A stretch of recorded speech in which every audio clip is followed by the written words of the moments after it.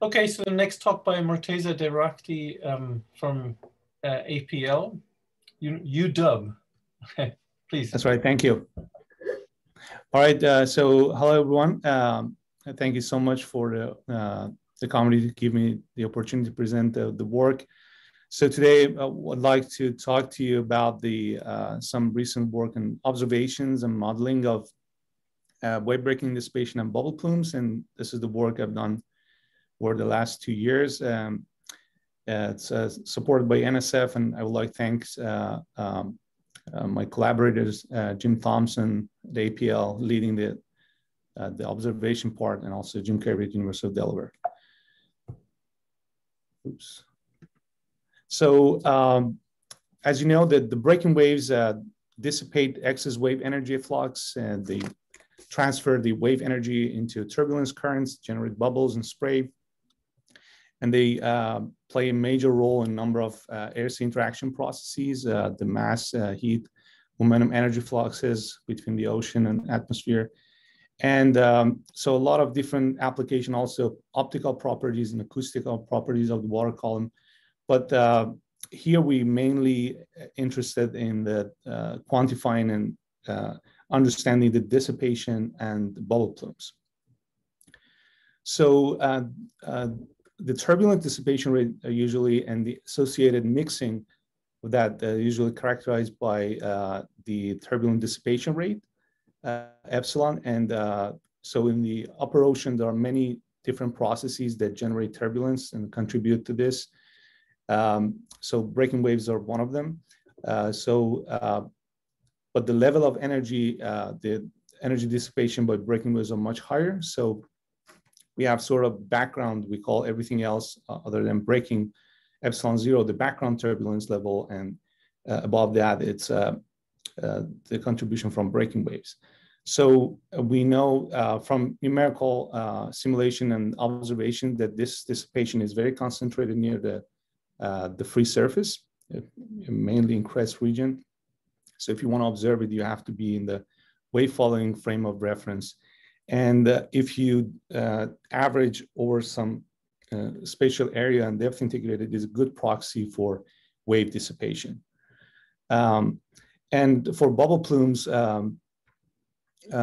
usually it's characterized by the surface area, the white cap coverage of visible white caps, and also if you need to have the plume depth and some properties of the plume to quantify hopefully link it to the dissipation. And intuitively, we know that these two should be related.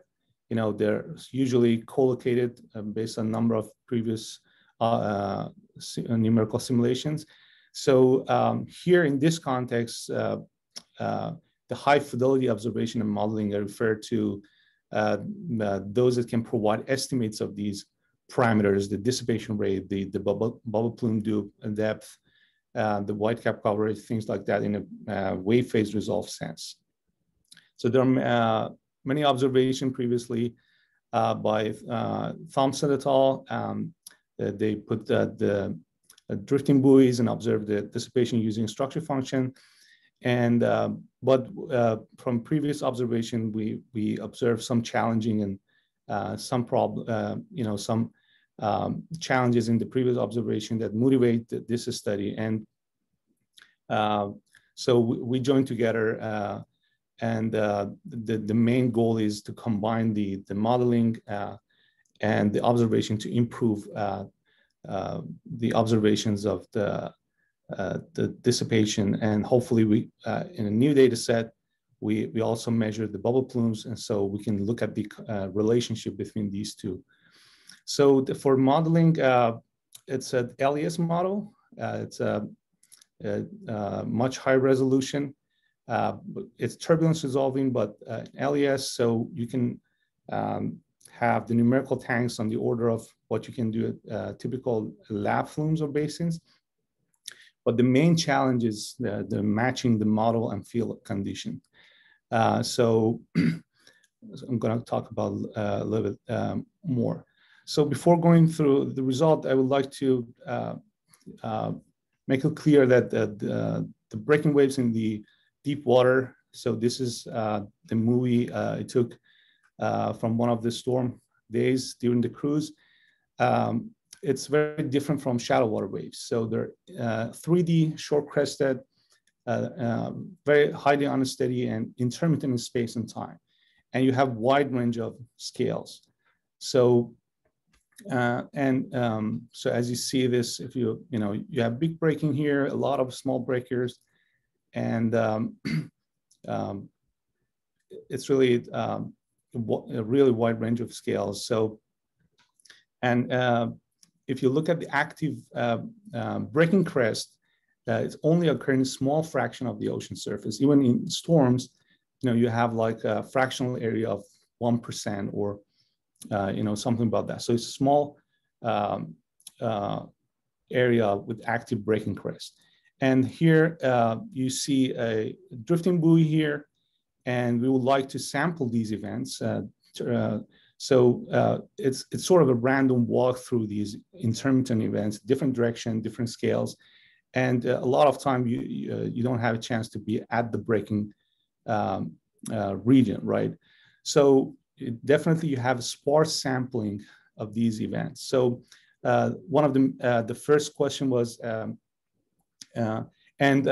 if you look at the instantaneous picture, usually the useful representation of these variables in terms of the average values, right?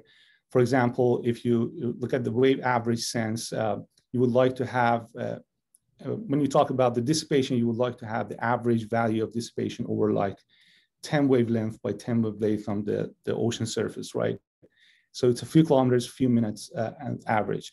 But what you can get from these drifting buoys, it's kind of a random walk, as I said, through these events. So the question is, the statistics you get from these data, how they compare to the Eulerian sort of the spatial average, we basically use the model to study that. So the model description validation, I have a lot of stuff. I have to go through these really fast. So it's been described in a number of papers. So just want to talk about the main assumptions. So it's not DNS. So it's a LES approach, but we include bubbles and subgrid bubbles. And if you look at the Stokes number of these bubbles, for typical breaking waves, so the Stokes number is usually less than 1. So you might use Eulerian approach. So, and what we've done, we use polydispersed bubble phase. So we have a number of different sizes, but we don't resolve individual bubbles, right? So we need the bubble entrainment at the surface. So we connect the volume of entrainment to the local turbulence property at the surface grid. So we can resolve the breakup at the very beginning, for example, the breakup bubbles. So we put the bubbles, we use the size distribution Luke mentioned, and also Dean and Stokes. So we use that initial size distribution and put these bubbles in the model, and then they interact with the fluid turbulence, and we count for the momentum transfer between the two phases. And also we have some bubble enhanced dissipation, which is mainly because of the wakes that if you have the different velocity between bubble surrounding fluid, you can generate these wakes, and these wakes enhance the subgrid scale turbulence. Okay, so the validation, so basically we look at the most of the available data at the lab scales. Melville Group, a lot of unique data sets, we use those. And we look at the breaking induced turbulence and currents and dissipation rate. And in general, we showed very good comparison. And when we do LES with the subgrid scale bubbles, we see the improvements of the numerical results. So, and in terms of the total dissipation, we get within 5 to 10% of the observed value. So these are just some examples. We also look at the integral properties of the bubble plume, the normalized air, the total volume of air, the area of plumes, centroid of plumes, and also the average void fraction. So for example, here, it's a model and data. So fairly good comparison. And also for shallow water breaking waves, did the same thing with the data set from Kirby et al. And Blankenship-Chaplin. Okay, so let's back to our problem, the sparse sampling. So we designed a setup to sort of mimic what we see in the field. So for example, here it's a breaking wave, it's a short crested breaking wave, and we have a swift drifter, and we sample the data with this. So we designed, we used the short crested focus packets in the numerical domain. It's in deep water, number of cases. And if you look at the wave spectra in the field, you would say you have some swell and some equilibrium range. So what we've done is with this boundary condition, we can reproduce the f to the -4, the slope of waves in the equilibrium range. So, but definitely we don't have any swell motion in the domain, the numerical tank. And then we put some virtual drifters. And so we have a sequence of breaking waves in the tank, at different locations. Each packet break at different locations and with different scales. So it's sort of idealized kind of condition compared to the field. And then we sample the data with these virtual drifters. Okay. So as I said, one of the challenges is how you connect what you see in your numerical tank with the field observation. We don't have wind in the tank. So, these waves are mechanically generated at the wave maker. So there are a lot of differences. And, I've done this for years. So we found that,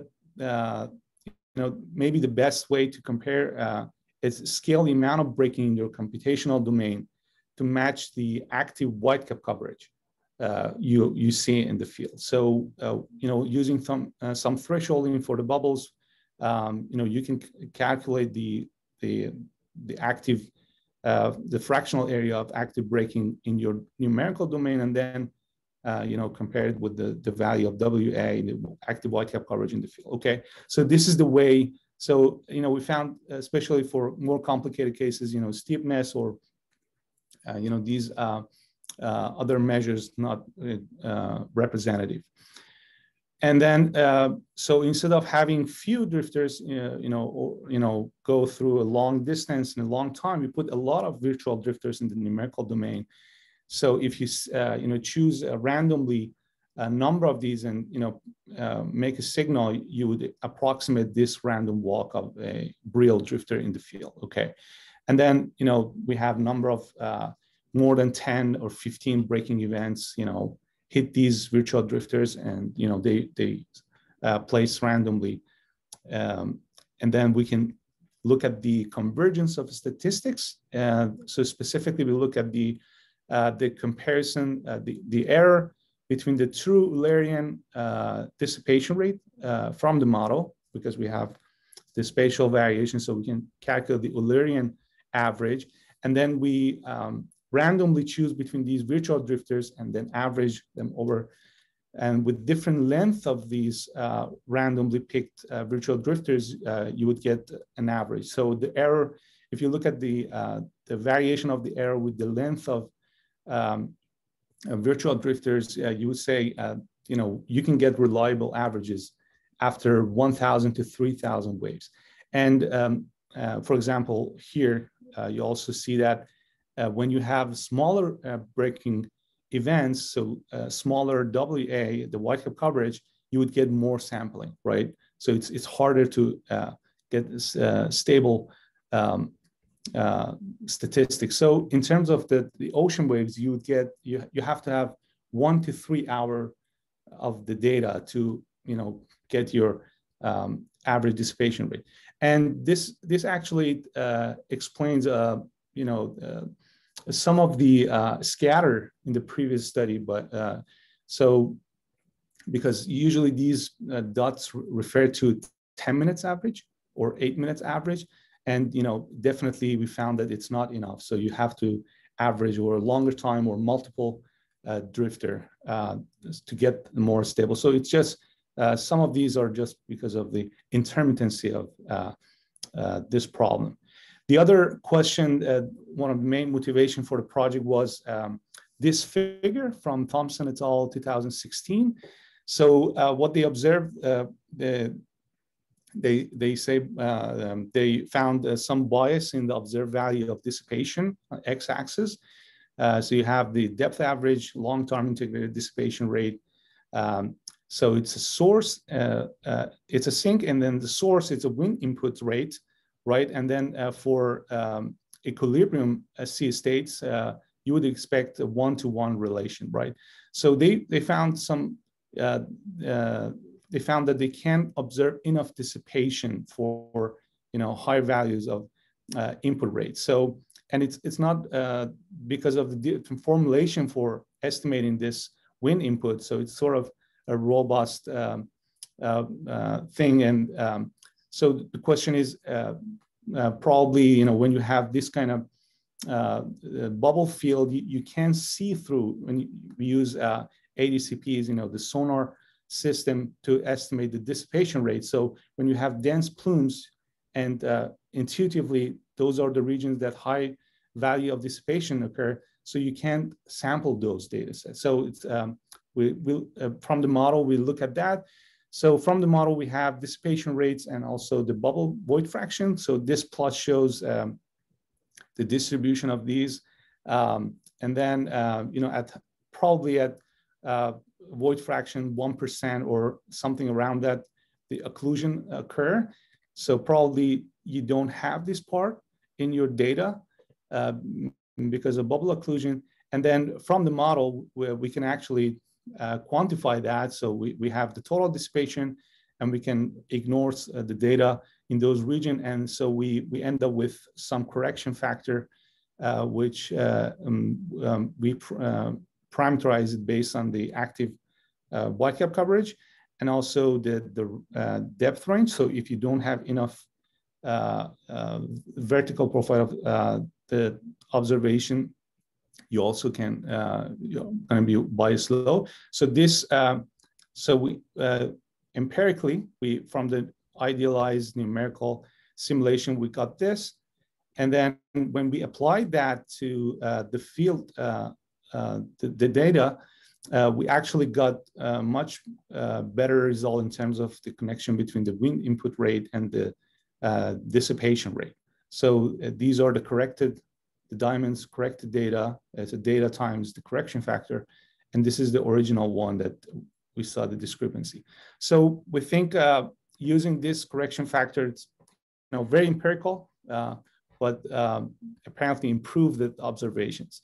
So in conclusion, from the modeling part, we found that we can get statistically stable averages of dissipation rate using these drifting buoys, but we need long enough data to do this, to obtain the statistics. And we found the correction factor, which accounts for bubble occlusion depth ranges.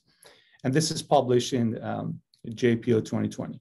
So the next part of the talk, I think I already passed 20 minutes, but sorry. So I'm going to be fast. So I'm very excited. This is unpublished. So it's the late 2019, beginning of 2020. So it's a 3 weeks of cruise from Dutch Harbor to Seattle. And we use two types of buoys in this cruise. So we can measure dissipation rate over 3 meter in wave following frame of reference, up-looking and down-looking ADCPs. And the unique feature of this data set is we also have the bubble plume information that provided with echograms over 30 meter depths with 1 centimeter vertical resolution sampling rate of 1 hertz. So we were lucky to observe a wide range of sea state conditions, especially, we've been in one major storm, sustained wind speeds of more than 20 meters per second, and the wave height more than 10 HS more than 10 meter. So and also calm days, rainy days, different set of sea state conditions. So I'm going to talk about more. Don't have time just about the new feature of this data set. It's about the bubble plumes using the echogram. So this is the return signal, the sonar system, the sonar from the ADCPs as a function of time and over 30-meter depth, right? We look at the days without a visible breaking, very calm days. And so we got some background levels, and with some thresholding, we can detect the bubbles pretty robustly. And this is, so at this time, this is the picture, shows the overall picture of the sea state. At this time, we've got huge breaking waves. And, these buoys, we put some GoPro cameras, so we have also subsurface images. So so this was the first time we got this kind of data. And, we try to look at what we get from echograms and compare them with optical images. And we sort of found that we might detect two stages of the bubble plumes with the different threshold. The first threshold, we might get the bubbles with not very high concentrated regions like this, C or D.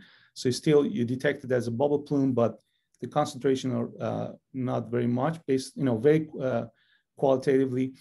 But when you have more return, stronger return, if you look at the subsurface images, you would get some saturated bubble plumes. So we try to look at the average of penetration depth at these stages. And also from this data, we can look at the residence time or decay time of these plumes, okay? So, I've been through, a lot of different days, different conditions, and sort of we found that the first threshold we found from the echograms, you might get the bubble plumes at stages, the active breaking probably between A and D or E. So the first, and then the other threshold, you could get, the stages with less dense plumes. So for capital T, which the stage of the plume with big and small bubbles, we got this. So you have a nice correlation with the wind speed, and the residence time could be few minutes for storm condition. And for the stages with saturated bubbles, we found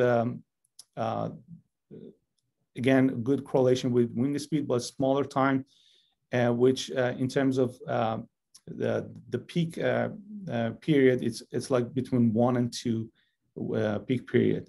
And when you look at the data, sometimes you have like 30 seconds residence time, and this is average over many events. So, and we've identified some events that even after 30 seconds after breaking, you have a really dense saturated plumes, and so we think it's reasonably consistent with what you see from optical subsurface images. So from the penetration depth, we found this nice correlation with wind speed again. And sorry, I'm going fast. So this is the average penetration depth of bubbles with the stages with saturated bubbles, which probably you would use to estimate the volume of plumes. So as this penetration depth correlation with the whitecap coverage. So, and also the active whitecap coverage. And if you multiply these two, you can estimate the volume. And then one of the big question of this project was how the total dissipation, which you see some correction factor, as we said, how this relate to the volume of bubble plumes. And we got some nice relationship there. They're really correlated, and we found some good relation. It's not a linear relation, but still have some scatter. And so first of all, this justify the studies that that try to estimate the white cap coverage from the dissipation rate of white WESA. So they're really we found I guess one of the first field evidence of this. So this results support this, and we still see some variation and some scatter. And from the data, we found the rain effects might be important, and also wind acceleration, especially in low wind, low wind condition. The wind acceleration is a key parameter. So hopefully we can look more on the effect of these and the white cap coverage, the plumes, and the total dissipation. And at the end, I would like to thank all the crew members and all the people that made this data available. Thank you so much for your attention, and happy to take questions if I have time. Thanks. Thank you, Morteza. Very interesting.